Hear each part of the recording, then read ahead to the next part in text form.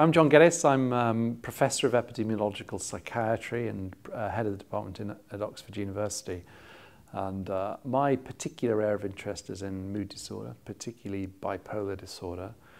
And over the years we've done work evaluating current treatments, working out the effectiveness and the comparative effectiveness and the sorts of adverse effects that those drugs have to make sure that we know the current state of play with them. And increasingly, having done that, we're now moving on to try and come up with new approaches to treatment, particularly from my own work, coming up with new drug therapies for bipolar disorder.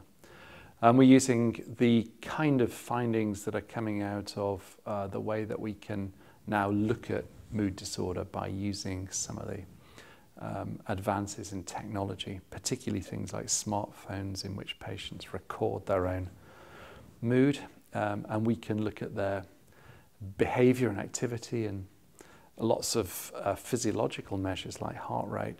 And this gives us a new picture of the disorder, which we can use for helping work out what the basic mechanisms are. And obviously once we know those, then it's easier to develop more rational treatments. And we're coupling that with some of the findings that are coming out of some of the genetic studies.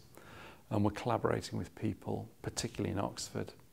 ECNP also has a really major part to play in the education and the mentoring of young scientists. So it has an awful lot of very valuable courses, again, for introducing young scientists, clinical, preclinical, who are interested in neuroscience, to leading researchers, and that's invaluable. Again, it's a sort of forum that doesn't exist elsewhere.